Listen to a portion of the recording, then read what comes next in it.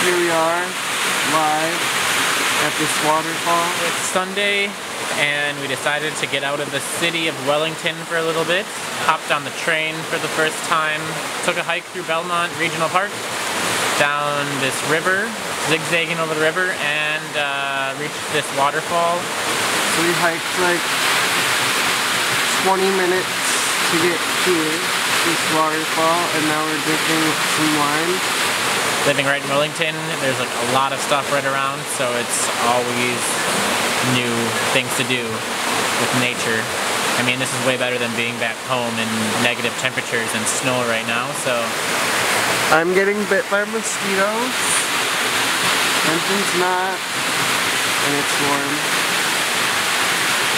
It's good.